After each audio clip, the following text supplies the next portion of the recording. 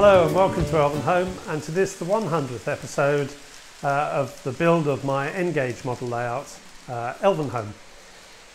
Get straight into the video today because it's a bit longer in honour of the 100th partly, and I tried to answer a question that was posed to me in the comments to my last video. This next section is for Henrik in Sweden, whose name on the comments is Henrik Sweden 1. Based on the goods yard, how does a train, or a locomotive rather, that brings a goods train up into the goods yard, how is it released? And I explained to him that there's a shunter permanently stationed, and you can see the shunter just at the front of the goods shed. In fact, let's just take it forward a bit, see if it'll play ball. There we go. So the shunter lives up at High Elven, and it is in its little shed, which is where it lives. Let's see if I can get it to go into the little shed. Now, if this works, I shall be astonished, because for it to work on screen is almost unknown. Now, ideally, it should run back into its shed. There we go. So, how does a goods train coming up leave its load, pick up its new load and depart? And that little shunter is the key to the whole process. So I've filmed a section showing how the process works. Now, whether this is prototypical is another thing, but I hope it is. It was filmed holding it freehand. Maybe I shouldn't have done that.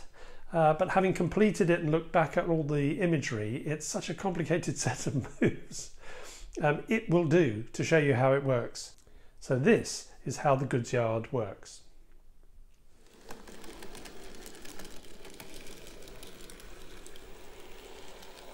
Here we see the train pulled by a J39 locomotive as it moves onto the branch line and starts the climb, entering its own portal just inside the tunnel. It emerges at Grey Havens and continues up the hill towards Sharky's End station, which is a request station.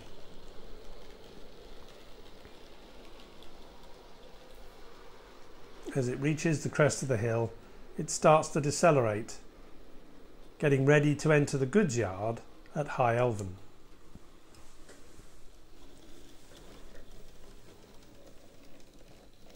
It goes into the empty road which is waiting for it. The shunter is now able to come out, wait for the points to change, and then back down onto the goods train, connecting at the brake van end.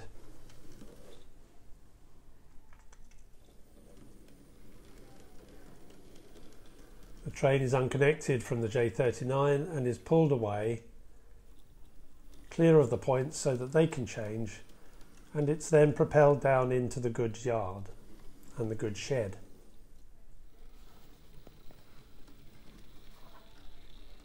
This frees the J39, which backs out onto the main line to await the preparation of its train to take back down the hill. The brake van is separated from the incoming train and back down into the reception road.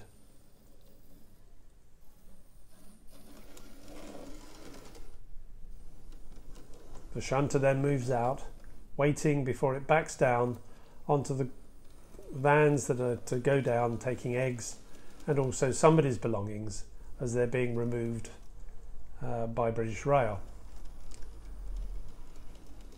The train is then back down onto the brake van, and this will make up the train for the J39 to take back down the hill. Its work done, the shunter moves forward and then reverses back into the goods yard to clear the road. At this point, the J39 can come back, smoke box first in this way, connect up to its train, and will then make the journey back tender first.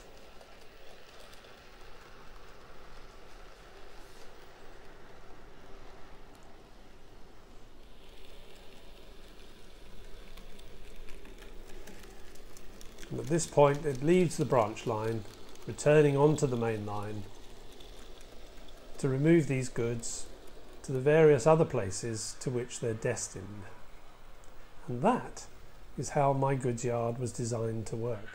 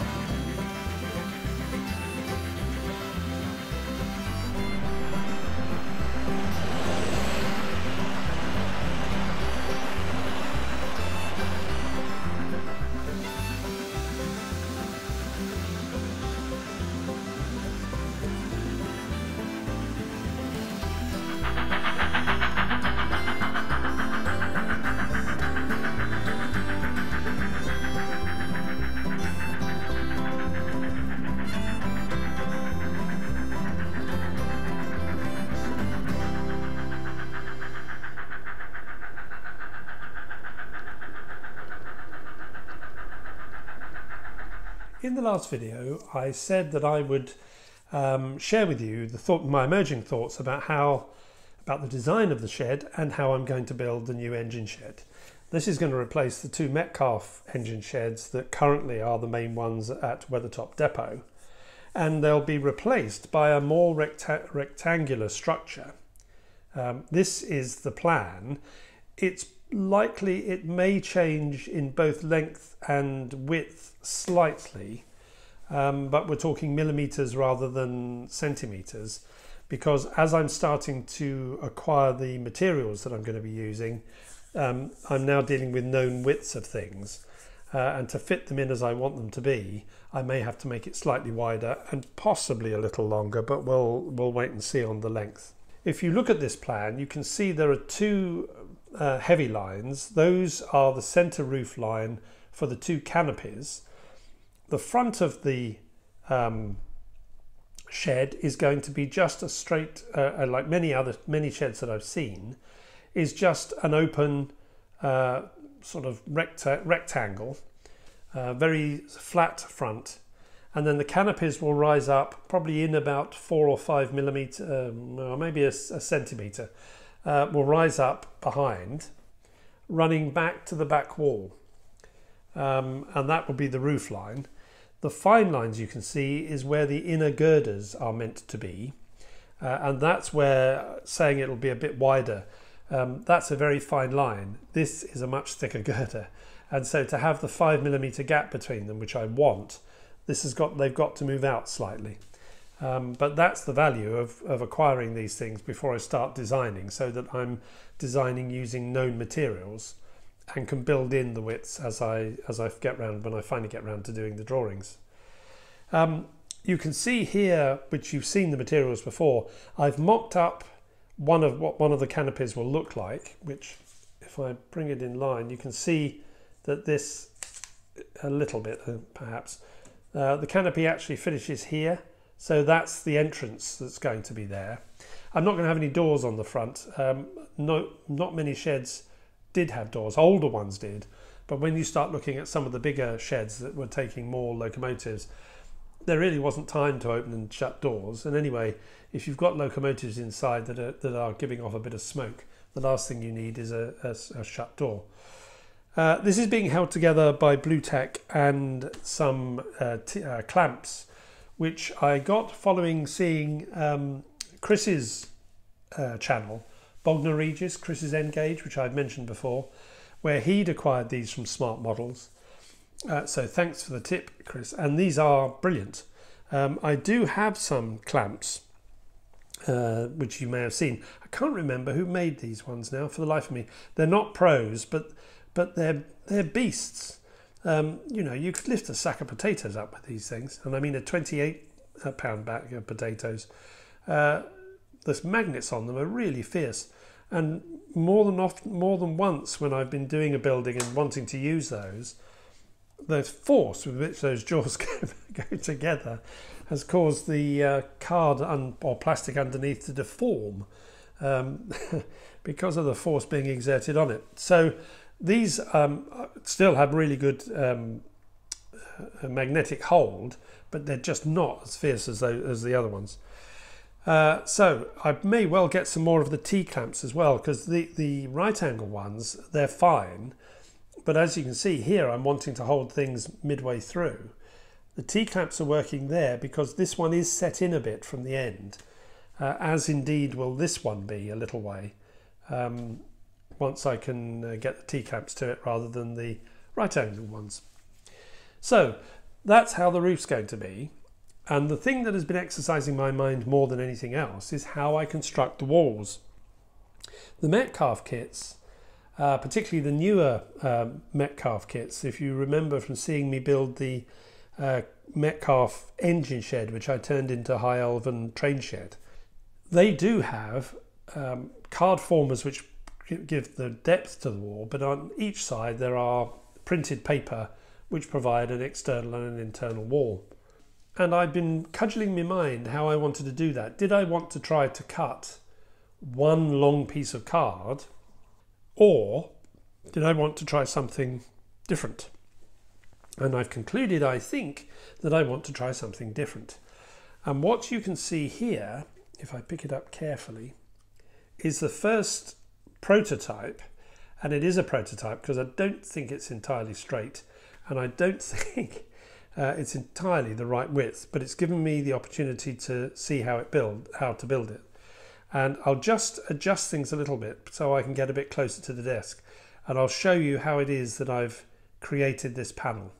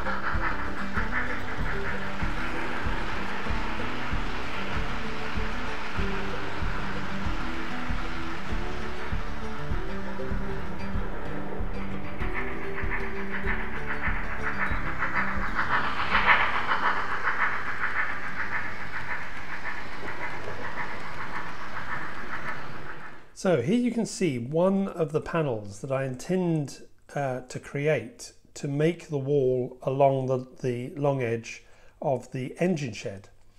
I've approached it this way because I think this gives me the best chance of producing something that doesn't just look like a aping of a Metcalf kit. It's made up by a combination, must be careful not to blind you, of strip styrene of different kinds, and I think it's Slater's brick card. I think this is actually a 00 gauge brick card. It's the same as I used for the fire station, but I think it works okay as a kind of larger brick for the shed. Sometimes in N-gauge, if you use the prototypical size bricks, they just look too small. It's an odd thing to say, but they do. So at the moment it's held together by tape because none of this is, well, some of it's stuck together, but not the side parts. What I'm proposing to do, if I turn it over and remove this, and try not, there we go, is to create an internal frame which slots into the H-bar. Now this is, I'm trying to remember which H-bar this is. This is the 4mm height H-bar. And the height obviously is the distance from the external of one crossbeam to the external of another. Now I'm using H-beam and not I-beam. This is something else I've learned, because I-beam has flanges, which means that the depth at the centre by the bar is slightly narrower than the depth at the outer edge. And I didn't want that effect. And in any way, as I understand in construction terms, H-beam is stronger, I think. But what this will do then is it will hold this frame, which I've created out of stripped styrene. The I-beam is going to be longer than the frame because I'm going to cut into the top of the I-beam to enable the girder to sit in on top of the wall. So along the outer walls, the girders will be, if we're thinking if this was a real building, so that those will be load-bearing walls and helping to take the load of the roof, I think. The frame has been constructed by using different thicknesses of stripped styrene. And if I take the windows out, you'll see that there are two, I'm using two of the brass windows with a piece of clear perspex inside, or film inside. Rather handily, the three of those things together is, as near as damn it, 1mm depth, which is very useful for that to be the case. The frame is constructed from 1, 2, 3, 4, 5, 6, 7, 8 pieces of, yes, I think it's 8 pieces of varying thicknesses of stripped styrene. For the two major crossbars, it's 4mm by 1mm stripped styrene. And then I glue in two long pieces of stripped styrene, which is this stuff. This is 2mm by 1mm stripped styrene. And that then gives me the basic frame. And then, flush with the outer edge of the 2mm pieces, I glue in two strips of 1mm square stripped styrene. So that's starting to give me the frame into which the window is going to sit. And then at the top and bottom, oh sorry, then I put a 2mm piece in, and that's set in obviously to get the right depth. And then a 1mm piece at the top and a 1mm piece goes in at the bottom, so that this gives a 1mm edge all the way around the frame. And that hole, if I've got it right, is just right to take one of these frames. These are PD model frames. They're absolutely the right size if you wanted to use them for Metcalf kits.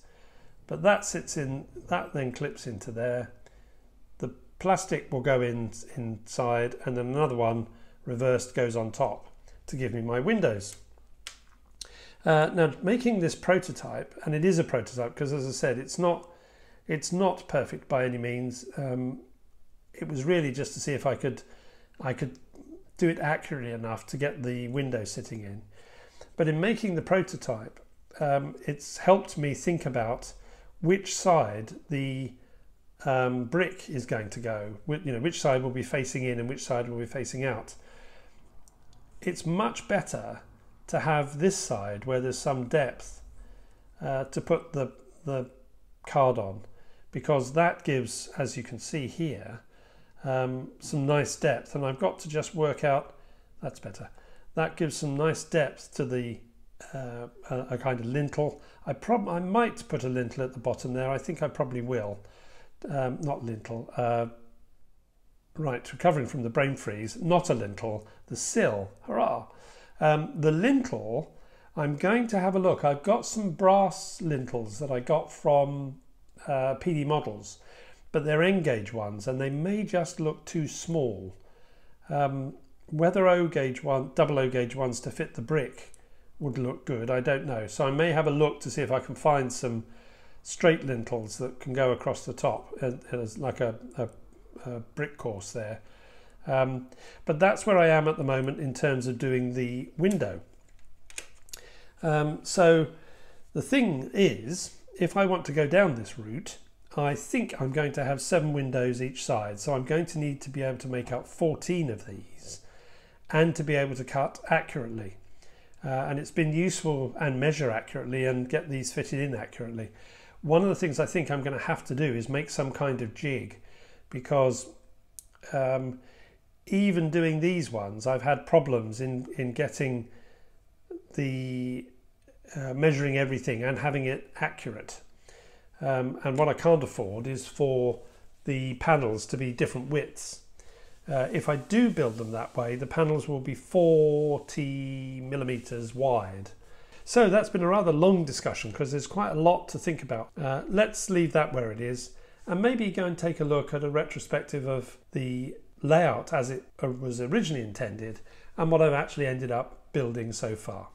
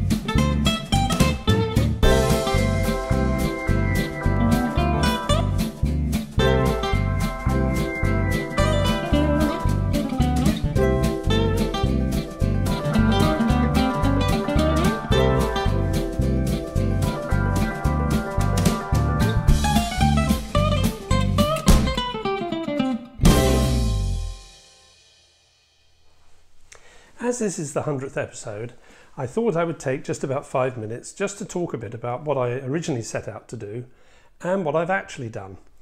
Now, up on the screen now will come the plan that I had at episode 1, and which indeed I printed out in full size and used as the template to help me with laying all the track.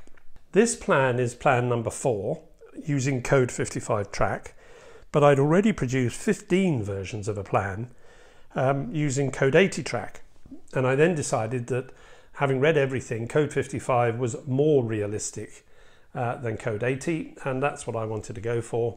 And you'll see that the plan, in broad terms, if I do a quick sweep and you look at the plan, because I'll put the plan in picture now if I learn how to do it.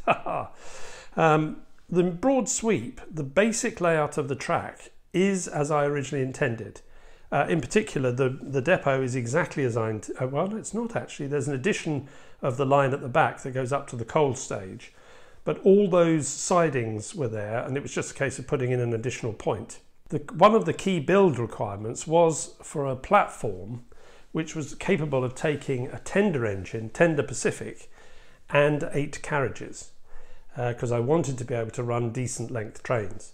And that determined the length of Weathertop. It also had to have a bay platform because there was going to be a branch line that wended its way round up and over to a village perched above.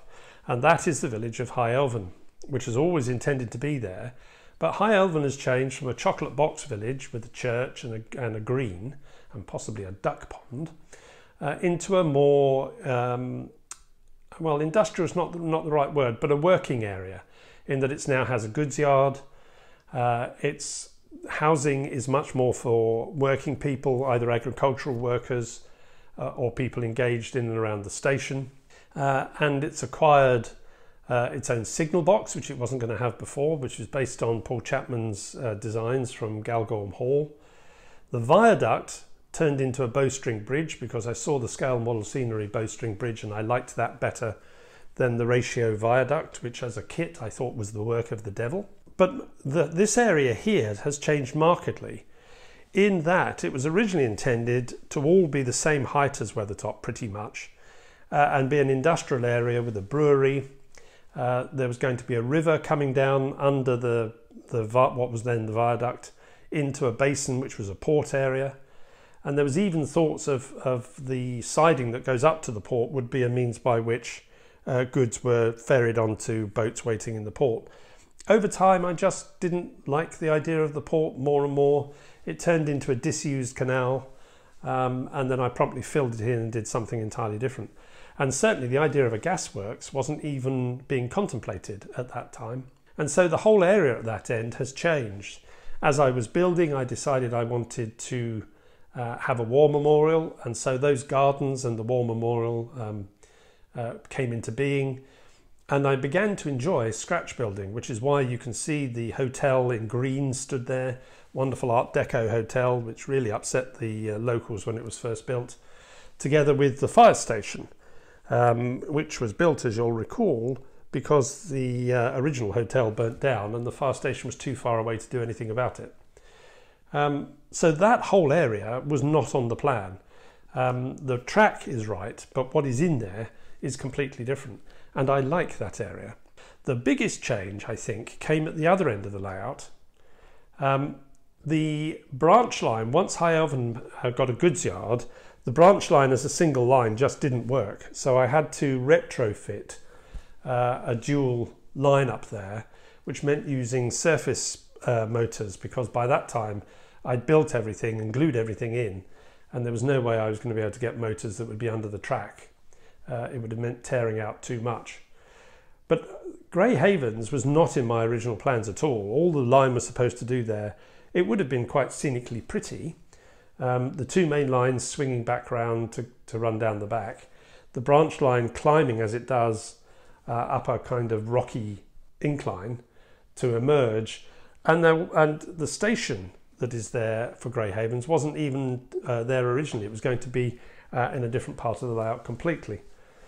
Grey Havens became to me whilst we were away on a long holiday just after I'd retired, and I was thinking about how I was going to do the scenic work on the incline. And it just occurred to me to enclose the whole area and move the church, because by then I'd begun to realise that High Elven wasn't going to be chocolate boxy, move the church across to here. High Elven taught me something quite remarkable. I enjoy gardening in N-gauge.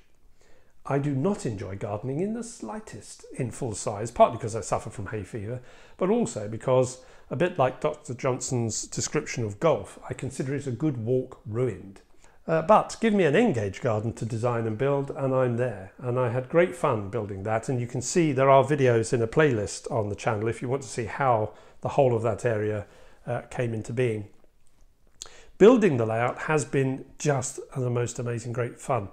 And for the future, this area is where all my time is going to be spent, because the work to be done now is completing the scenic work of building the depot, completing the covering of the floor in and around where I've finished doing the ballasting so far, building the gatehouse or the gates that enter into the depot, and completing the pathways and things, completing the gasworks, which is going to be more scenic work, which I'm going to start on probably in the next week, so that should probably be in the next video.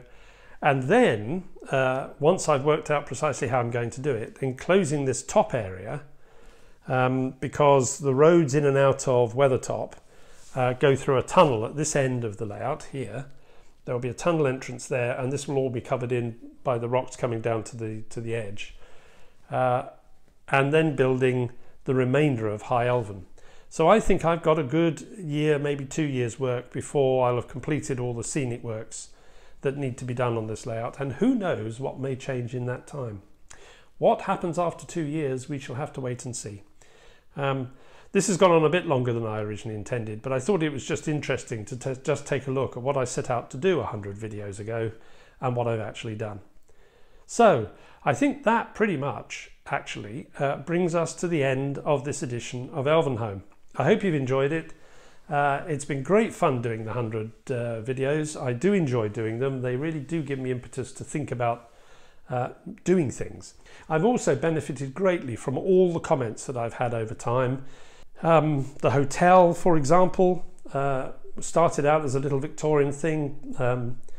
Paul Chapman suggested maybe Art Deco, and the help that I've had from people like David Auger, who actually I think went to Didcot to have a look at how things were laid out by the coal stage, which was extremely helpful. Chris Inch, who gave me the ash pit, and that's just a few, and there's loads of you that have given me comments that are all incredibly helpful. So if you do have any comments, please let me have them. If you've enjoyed the video, well, give it a thumbs up. That would be very helpful. I'm very grateful for that. And if you haven't subscribed already, well, do please subscribe and see how the layout will continue to develop as I start doing the scenic works in and around the top end of the layout. But until I speak to you again in a fortnight's time, that's bye-bye from me. Bye-bye.